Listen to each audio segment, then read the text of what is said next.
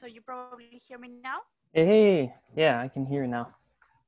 Sorry about the camera, just I don't have it on this PC. It's No my work problem. PC, so I don't have I a can camera. turn off mine. No, it's okay, whatever you prefer. No problem. Well, thanks a lot for jumping on a call. Just thought that we should connect. And CoronaWhy is a highly distributed and kind of the chaotic in some way. So onboarding calls happen to kind of reduce that ambiguity and reduce confusions when people join. So just a quick heads up. I'm a founder of CoronaWhy. So whenever this whole thing started in terms of COVID-19, I decided to organize a community of people that share the impact-driven aspect of the current challenge, the COVID-19 challenge.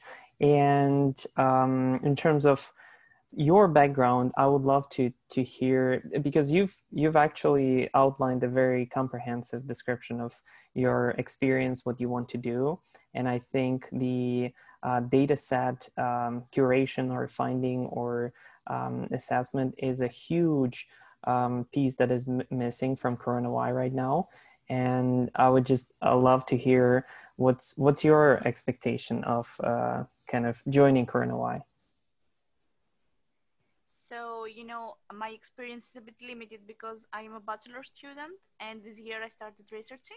But the area that I've focused is, dataset finding, and I love this area. So what I was hoping is, because when I was trying to make my own projects, I was having difficulty assessing the datasets and all that stuff.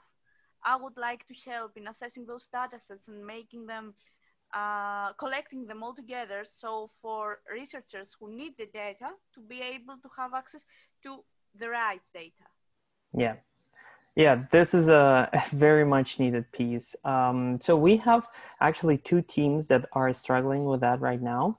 And depending on which one resonates with you, I would onboard you to that one. So the first team is the pulmonary fibrosis screening team. So it's a computer vision task where a team is concentrating on creating universal model for lung disease screening. And basically there are a lot of data sets about the x-rays and CT scans, and there is a lack of people who are exploring those or kind of like finding those online, and the data keeps coming in. So would appreciate your help in that.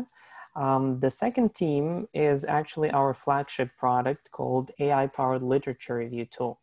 And what it does, the high level is we're helping medical researchers scan through 200,000 scientific papers and find the ones that are the most relevant to the topic of their research. And obviously no one can read 200,000 papers. So we're using machine learning models to actually simplify the task and extract meaningful data from the papers. So we have different data sets from different sources. Some people are doing manual annotations and categorizing papers, putting those up as data sets online. Some people are putting them on GitHub and any other places. And we just need someone to centralize that storage and outline which data set has what and how we can use that. Yeah, that would be nice. I mean, I told you that I'm a bit entry level, so when I enter the team, I would like someone to tell me, you have to do this. So then I can proceed. But especially the second task sounded very good. Sounded mostly on what I am focused right now. Awesome. All right. So I'm going to onboard you into this channel. It's called Team Literature Review. Let's say Team Literature Review interface. And I'm going to invite you to the second one, which is Team Literature Review NLP. So the difference between these two, the first one is kind of like the UI, UX, and the actual product research. And the second one is more technical and deals with the natural language processing. And that's where the data sets discussions are happening primarily. But it will be helpful for you to be in both because that will give you a context of like why those data sets are actually needed and helpful. Okay, that's great.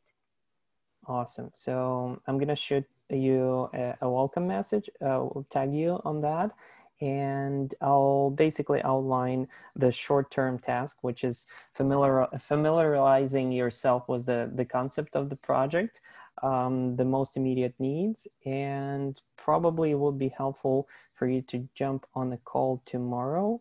We're gonna have a call with this group of University of Edinburgh researchers that have manually categorized and annotated 5,000 papers, and they've shared a data set with us.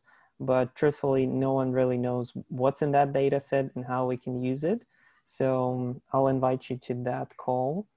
Okay, that's great. If you can invite me so that I know, the exact time, that would be very nice. Yeah, it's 9 a.m. Pacific, which is you're on GMT 1, right? Yes, I think so. Because it's 1 or 2 because it's It's changing. basically 2 hours before now. Yes. Okay, that's great. I just sent you an invite, and the invite has more context of about the group of researchers. So check that out. And there is a presentation in the previous call we had with them, and I truly believe they've created an amazing data set. We just need to figure out how to apply it. Yes, I understand what you're saying. Okay, so yes, I just received the invite. Okay, 7 p.m. for me, and it works for me. It's fine. Awesome. And Okay, so I'll be on the call. yeah, so that sounds like an actionable next step.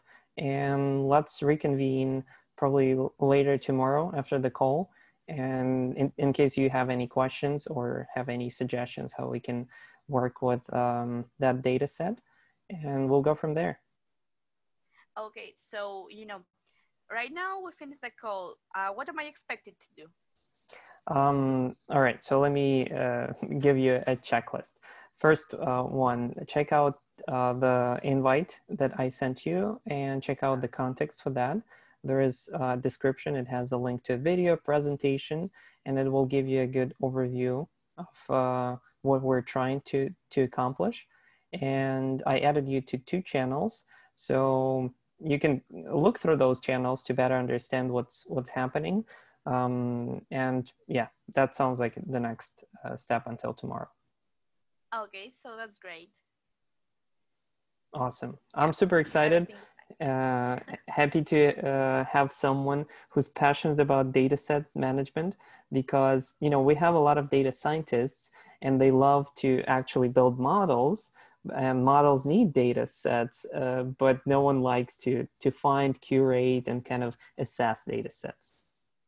Yeah, I mean, it's a tedious work, and some of my colleagues at university are like, you cannot do this, it's not data science. But what I tell them is like, you cannot train any model and you Exactly. cannot do nothing with fake data. You will only create problems. So you need me, actually. Exactly. Yeah, exciting. Okay. All right, sounds good. Thank you so Yes. much for jumping on So, the call. Oh, and quick note, we're actually, as you probably noticed, we're super transparent and open organization. So we're onboarding, or we're recording all the calls and meetings that are happening. So are you okay with me posting the video of the current call? yeah, there is no problem. Awesome. All right, then we're good. Great. Okay. Thank you for your time. Thank you. All right, bye-bye. Have a good evening. Bye.